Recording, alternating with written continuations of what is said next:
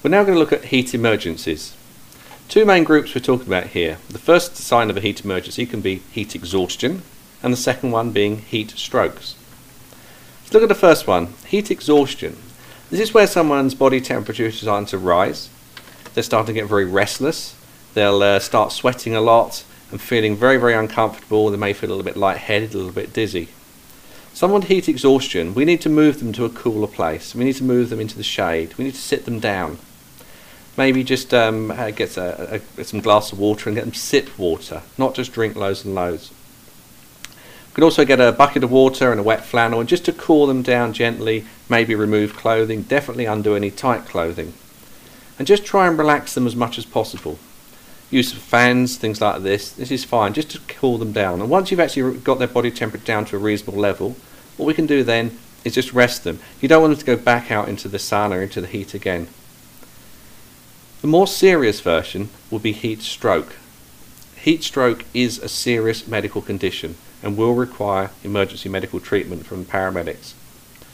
The problem here is the whole thermostat structure of the body has packed up. The person's temperature is rising and they have no way of actually controlling their temperature. The main thermostat will also, in the brain, will start to try and find ways of controlling itself, and it's just not working right. And what it will do is it starts cutting down blood supply to non-vital organs like the skin, and the person stops sweating. What will basically happen then is because they're not sweating, they're not letting the heat out. They become unconscious very quickly, and their temperature rises very rapidly. Someone with heat stroke, we must rapidly cool them down. We can use spray mist, we can use towels, wet towels or hoses to actually keep the temperature as low as possible. It can take 15-20 minutes to actually cool someone down with heat stroke. But the most important thing here, we must have activated the emergency medical services, because this person can go into cardiac arrest, they can have severe problems, and we need to get help as soon as possible. We're now going to look at cold emergencies. Another name for this is hypothermia. And hypothermia can start when the body's temperature drops just 2 degrees below its normal. Now hypothermia, a common place for it to happen is when someone's been immersed in water. If someone's been immersed in water, then the heat from their body is taken out 20 to 25 times faster than in air. But it's not just in outdoor type settings where this can be a problem. It can also be a problem in the home. It's quite common for the elderly who are only heating one room, or maybe trying not to spend money on their heating bills, to actually end up with hypothermia even within the home setting. Somebody with hypothermia, we need to also make sure the scene's safe and everything's all secure. In this example here, we've pulled somebody out of the water. Now one thing worth remembering with all of these things is never quickly heat the person up. If we heat them up too quickly, then we can cause them problems.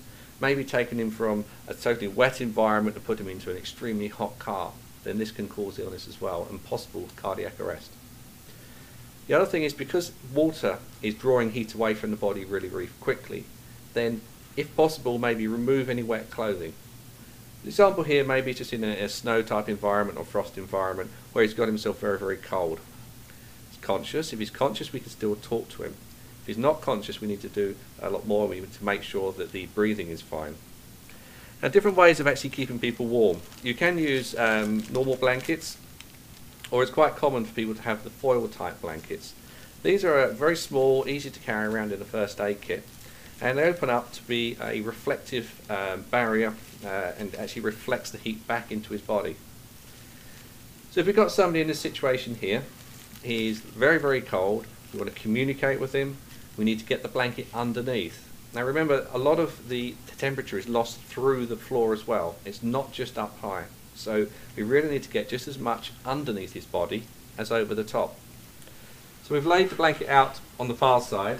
We can just straighten your legs a little bit, cross his legs over.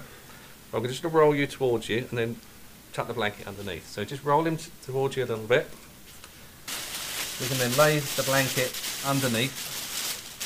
It's important to get the blanket underneath him because it will be a barrier between any of the moisture and also keep him warm. I'm just going to roll you back. That's fine, if you come back this way.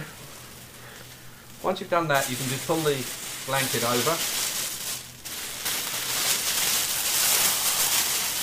tuck it in on the other side,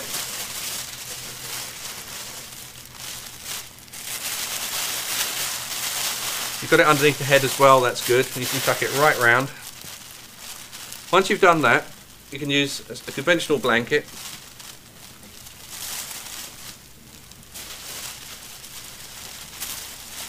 Lay that over. And also tuck it as best you can on the far side and also close to you. So what's happening now is any of the heat in his body from either underneath or on top is being reflected in towards his body. No new humidity is coming in because the foil will act as a barrier. The top blanket here is also there to keep the heat in. We can still communicate with him, talk to him. If there's any way we can maybe put something over the top of his head as well, any jumpers or anything like that, just to keep his head warm, because a lot of heat is lost through the head as well. Final little thing we just talk about with hypothermia. If this is a result of something that's maybe snow or very cold temperatures, just got to look at other things that maybe you could be suffering from things like frost nip or frostbite. Frost nip is really where the skin starts to freeze, and there, because it's in a blanket situation here, or if you just have it on your fingers, you can just pop your hands underneath your armpits and that will just keep your fingers warmer. Frostbite is where the whole of the body's tissues freeze right the way through. If it was an instance where someone had frostbite, we want to try and keep them, if you have to walk on, say, frostbitten feet, well, you have to do that until they get to a place of safety. We don't want to rapidly rewarm those either, and in any case with frostbite, with hypothermia, it's always a ambulance is needed to take them on to hospital.